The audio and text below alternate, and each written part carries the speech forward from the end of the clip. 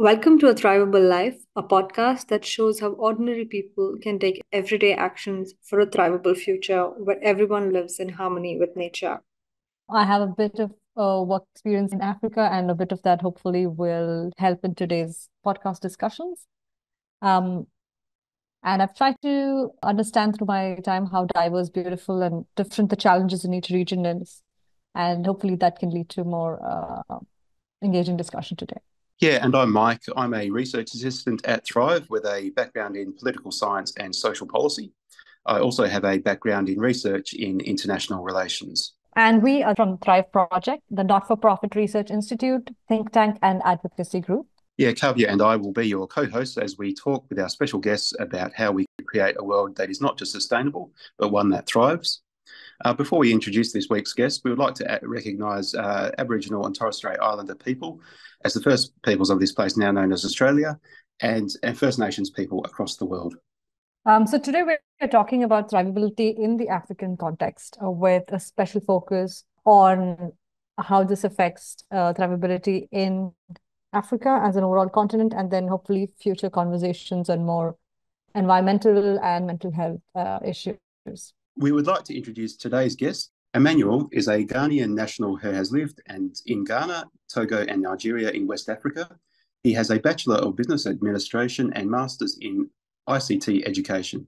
He is passionate about sustainability and believes that education can be a great way of empowering communities and fostering positive change. Emmanuel's combination of academic expertise, cultural awareness, and his dedication to leveraging education for community empowerment reflects a broader vision for a more inclusive and sustainable future in West Africa and beyond.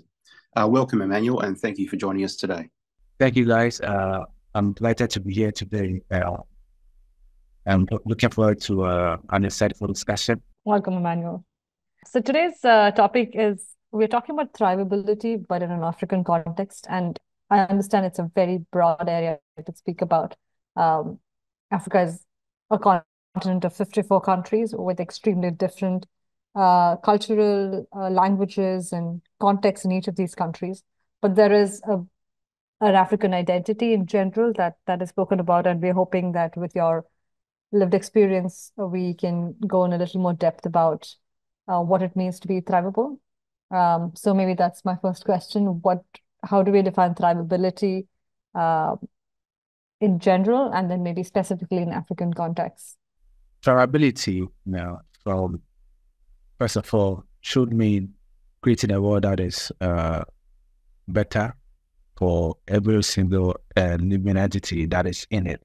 First of all, we being a superior species, obviously should be better for us, but at the same time, we should consider all the living creatures in the ecosystem that we live in, being in plant and animals, and more so to consider the future generations that will live beyond us. So that is what thrivability should mean for each and every one of us. But obviously, that is not the same, because people may interpret what sustainable is for them because of certain issues, certain beliefs, certain cultural values that they may hold dear to themselves. From an African point of view, thrivability would mean the same, all things being equal.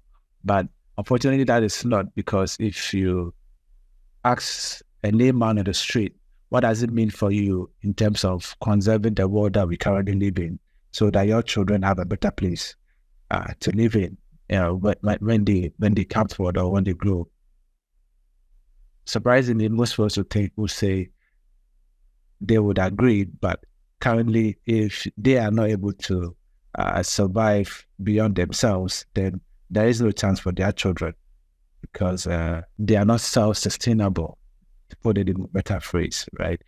Because of issues that they be having. Obviously, they would like to keep the world a better place, but if they themselves are not sustainable, then it is very hard for them to think of the broader picture. This is what thrivability sadly means for most Africans. Not all of us, but well, the unfortunate part, it is very hard to think of it in the broader picture. Most people think of it in terms of their personal survival in the current situation that they have. Just like you said, it's every person, if you ask them, would probably think of just their current situation. I think it's also true maybe at some of the governmental levels when, as an overall economy, you're in a very difficult position. You are looking at how to uplift the situation right now for everybody around, and not necessarily, I guess, the long-term vision. So yeah, that does make the context, I think, slightly different. Yeah, and I think it's as Emmanuel was indicating, there are obviously different cultural and economic factors in place, and as he alluded to, obviously there are different drawbacks. It would be interesting to know what you find, Emmanuel, are those specific drawbacks. But yeah, one thing which is obviously the case is, I think, talking about thrivability, obviously things like mental well-being and community well-being, as well as ecosystem preservation are key areas. And I'm aware of one psychiatrist, prominent psychiatrist, I think based in the US, had mentioned that on an epistemological level, there is a difference in approaches to understanding well-being between the global south and the global north, that within the global north, everything, and developed, wealthy countries, there's been a history of everything being very individualistic, and perhaps that's somehow supported by the greater, say, wealth and historical context there. But within the global south and many developing countries, of which many African nations are part of, there has been a different approach which has considered other factors like things like colonial histories, but also and some of the factors that have influenced the structures of societies, but also things like community as a focus as well for generating well-being. So I would be interested throughout this podcast to hear more about your views on that, on the influences of culture and these different approaches and community approaches to thrivability, both in the context of ecosystems, but also mental and community well-being. First of all, I'd like to take the very simple one. I want to start from mental well-being. It is a couple of years ago when I became exposed to the idea of mental well-being. It was funny for me because Thrivability exists in our books. It still does not exist here. Even with everything that I've been through and I know as at this point, I do not know of any single psychologist to kind of call and then reach out to talk about depression or stress or anxiety, anything that is mental well-being focused. It does not exist here. Psychology is not an area in Africa here. Even among the educated. Why? Because of the culture. People do not really put emphasis on what is going on in their minds. And unfortunately, it's very sad, but the entire culture told that is, look, you have more pending astronomically huge issues to worry about than to think of how you are feeling. If you are hungry and then you are depressed, which one is really imperative for you to deal with right now? So no matter how you're feeling, you put on your coat, you get out there and then make something of yourself. That is it. That is how it is for people. So this discussion is completely absent for most folk, unfortunately, on the mental well-being aspect. On the other side, the culture, the African indigenous culture is one that thinks of sustainability. And, if you consider centuries before Europeans first arrived on the continent, the society is very sustainable. It is very inclusive of every single tribe in it, in terms of to even the little worm that is underneath the soil. It still is on a smaller scale now because we have kind of industrialized or assimilated the industrialization of the developed cultures, but it is on a very small scale now. People do think of one another. We have community sense of well-being. We kind of do things together. Think of the society as a whole, even in agriculture, and community get-togethers. But to the scale where you kind of think of it as conserving resources, this is where we are lacking behind severely nowadays, because things that people wouldn't resort to centuries ago, they have no option to do now. And then from the macro economic point of view, there was no poverty centuries ago before European arrived here. In Africa, everybody was their own person. We didn't have government. There was nothing like institutions or societal hierarchy, at least not in the context that we have currently. But in the modern era where we have government, sadly, our institutions of government have not been one that has been very beneficial to the African people themselves because of poor management, lack of accountability, and then the vicious poverty cycle that has been facilitated by colonial and post-colonial trade deals that still persists today, making it impossible to, cater for the indigenous local populations themselves. Because I simply put it this way, for me now, I like to speak out to people to encourage them to do good for the broader picture. But it is very hard looking into the eyes of a father that has 4 hungry children and then telling him to, look, do not overhunt. We shouldn't hunt in this preserved forest because these animals play a vital role in our biodiversity. It's very hard to tell them, especially when that is the source of food. This is a very classic paradox that I usually cite because that is the source of food that you can afford, at the moment. And so it's very hard for you to get him to think about the broader picture, to say, do not hunt this endangered species because they help make the world a better place. He said, it's very hard for him to care about that because he's thinking of what he's going to feed himself now and feed his children now. Most of these folks are not being greedy. They just want to live to see the next day. That is the issue there. And so it will begin from the government to take the right steps towards the right, making the economy a better place, providing opportunities, and then including all aspects and then all people into the conversation about sustainability and thinking of one another and making the world a better place. Yeah. And I think even if we have to look at it as, like you said, the governmental and institutional level of bringing in economic progress, isn't there some part of it still tied to the colonial history? I mean, Africa has such a diverse set of countries having been occupied by different colonial powers, different languages, different economic processes, different resource extraction mechanisms. And some of these still continue to today in spite of having independent countries. Isn't there still some kind of reliance between the pre-colonial powers and today in the business context? There is. Yep. There really is.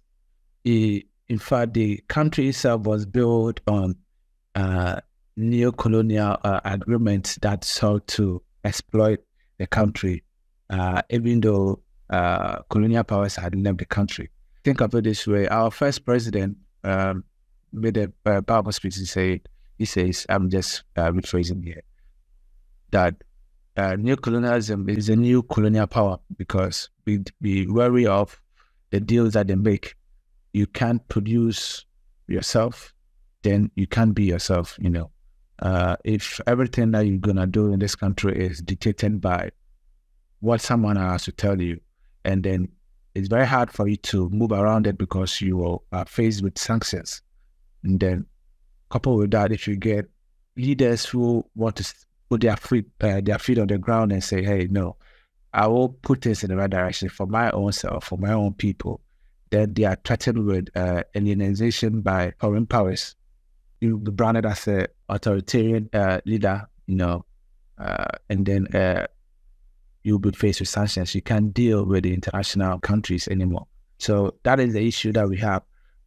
Honestly, I believe that the leaders here, it's not their fault. Most of them would want to do things in the right direction, but you risk being sanctioned or treated as a hostile nation or as a hostile leader. But it's what people do not want to look at. It's very hard for me to listen to foreign articles, foreign interviews, listen outside the fold of the Kwame Nkrumah as a authoritarian leader because of his policies that he had like new colonial structures. As of now, some people in this country still think that those assertions are true, but the new colonial structures that are in place, even if you get funding from loans from the IMF or the World Bank, they kind of have to dictate which areas you can invest resources into, what you can do with the funds, and what you can invest in, which essentially traps these funds back into the country that you are borrowing from. The same as the dealings that we recently have started with China, right? China has been the go-to place for us to borrow. And then when you borrow this money, you have to use it you have to bring in Chinese workers to come and then work on your project, pay them the salaries. And then you only have only a few Ghanaians or a little part of the revenue staying in the country, because it essentially moves outside the funders' country to be able to do what you are doing in your country. And then you are left with this huge low tax on your own people to be able to pay the loan. And then if you want another loan, you have to show that you will pay by leveraging more taxes on the people. And then the taxes alone are what is crippling the economy. Because with huge taxes, businesses cannot take off. With huge taxes, the working class can barely survive in the economy. So they have no means of engaging in entrepreneurial ventures. And then the basis for establishing or stabilizing the economy is increased entrepreneurial activity. People can't go into farming, can't produce our own food. We cannot do things that bring the most out of the resources that we are receiving outside because of the taxes, and then the need to demonstrate that can pay back our taxes. It is a vicious cycle that keeps persisting, even up to now, with a smiling face as a cover up for relief or benefit to Africa. But it really isn't beneficial to Africa on any level. Yeah, just on that note too, Emmanuel, you mentioned institutions like the IMF and World Bank and the different loans that were given and the debt repayments there, which is obviously something which has been historically crippling many African countries. And also too, it's interesting when you talk about the neo-colonialism, but also the legacy of colonialism itself and the impact that has had. I've read there's been a couple of studies that have looked into the ways in which post-colonial setups did severely impact a few African countries. For instance, when there was, I think, in both Portuguese, Spanish, French, and Belgian colonies, as well as British colonies, throughout the first half of the 20th century, there were things like coercive labour. There was, for some countries, they had forced labour, which was essentially slavery, and the extraction of resources. But during the mid-20th century, when there was the breakdown of colonialism, I'm aware that for areas of Francophone Africa, there were some post-colonial arrangements in place, trade arrangements, agreements in place by the newly independent governments and, in this case, previous colonial power, in which things like resources and the ability to trade with whoever the country would like to trade with was not an option, that these resources had to go to the previous colonial power,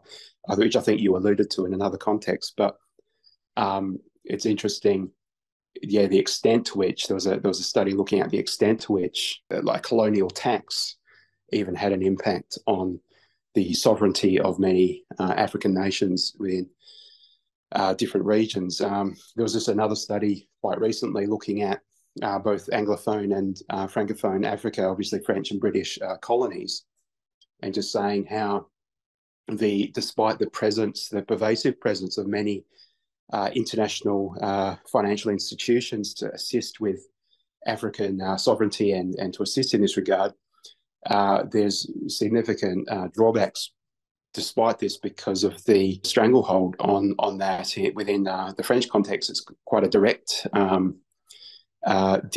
post-colonial arrangement. Within the Anglophone or British and American, it's more through other financial institutions, but nonetheless, it has obviously a very restrictive impact on trading capacity and on resource use.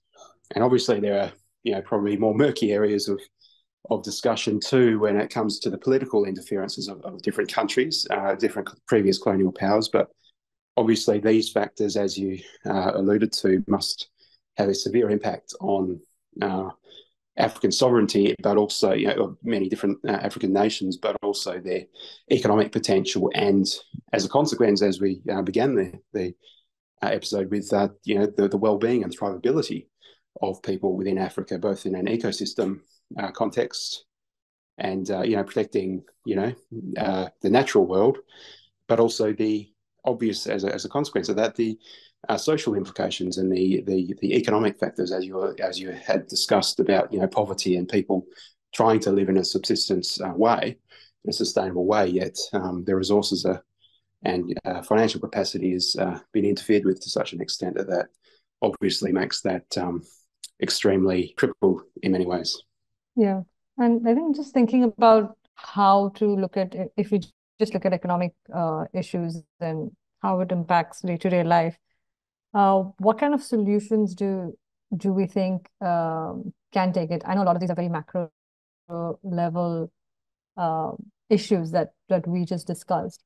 But I remember, I mean, when I was in Senegal for a brief period and there was explorations and discoveries of there was probably oil in somewhere off the coast, and people were really hoping, if we spoke to some of the locals, they would say, I hope they don't find it, because we will get into all of the problems that comes with the resource-rich nation.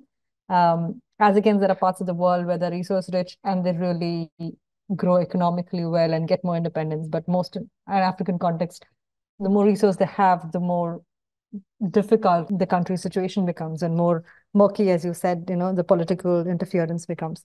So what do we think are some of the, solutions from a day-to-day person's perspective, but also maybe broadly that we can look into? First of all, I would like to say, pray to God to let all Africa's resources vanish, currently because of the resource curve. Think of what is happening to the DRC currently.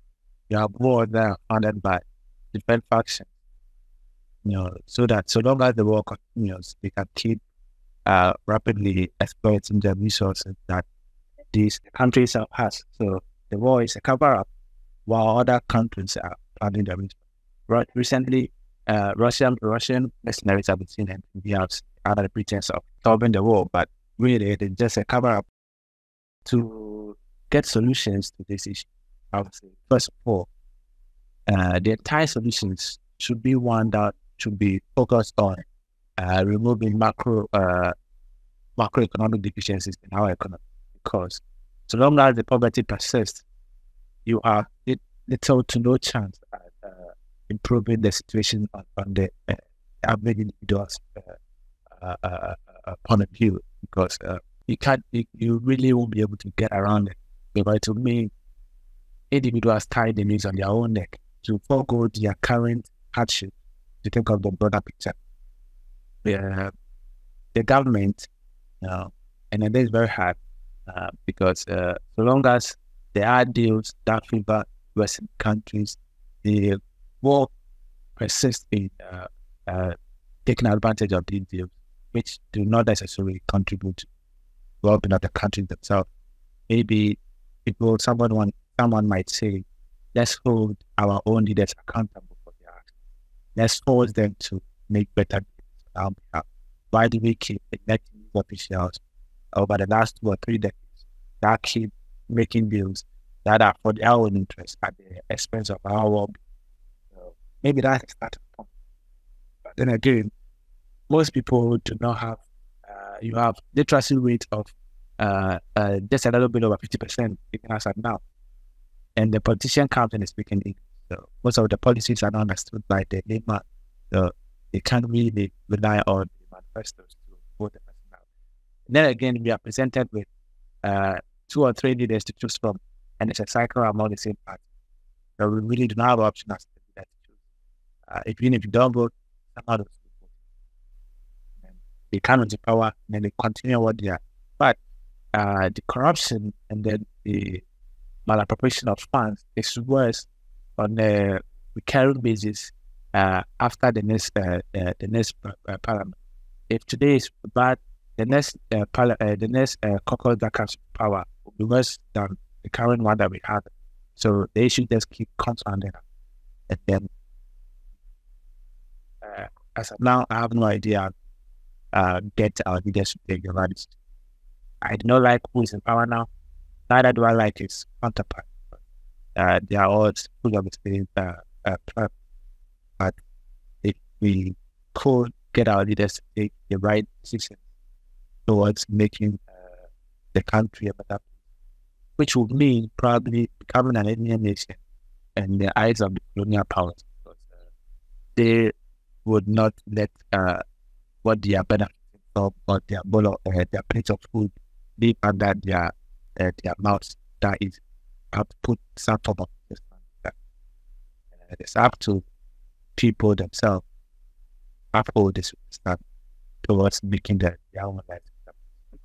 I strongly believe that poverty alleviation is the first step, and then probably contributes 90% of the solution, because it is only then can we move outside our own interest on the individual basis and think of the world on a global scale, think of the world in terms of the future. Because it's easy for us to forego the little that we do not have, but very hard to forego the little that we have in order to. Yeah, and I think just to add, there is also a need, I guess, in these cases for the neo-colonial countries whose businesses operate in different manners to also reflect and look into their policies, because while we are looking at the leadership improvements from day-to-day folks, there's also a need for a much larger involvement of I think the global population, because they are all beneficiaries of the resources that we do get from Africa. Mike, is there something you want to add? Yeah, no, I agree just with that, as well as both as Emmanuel said about things obviously needing to change within Africa itself. But yeah, as you mentioned, Kav, I think, if many of the previous or neo-colonial powers, if there's a bit of an attitude change, I think that's a good start. I think there's a lot of denial of the impact of Western countries and particularly previous colonial powers on the developing world. There's a lot of quite deliberate denial, and I think when that's more above board and the sort of exploitation and, let's say, misconduct is more exposed and more heavily understood, I think that might have an impact on international policy. So, yeah, I think that's probably a good start as well. If we could get a lot of how do you call it, backlash from people over in the world developed countries who are primary beneficiaries of these exploitation in African countries, to get more people to force their own leaders, force their own institutions, cut down poverty cycle. That could definitely be a help in the right. There's little that African can do in terms of forcing the new power back off, right? We'll probably have to rely on Western cultures and the people. Yep. I think also from day-to-day people, it's important to look at your leaders and seeing if you have the opportunity to elect them, how do you ensure make the best choices. Okay, thank you so much. We are pretty short on time. I know there's a lot more we could get into on this topic. We would like to probably continue this conversation, Emmanuel, maybe going more deeper into specific areas in the future around maybe well-being, could be around environmental specifically. But thank you so much for joining us and being a part of this discussion. Thank you. Thank you very much. Yeah, it's a pleasure. Keep on thriving.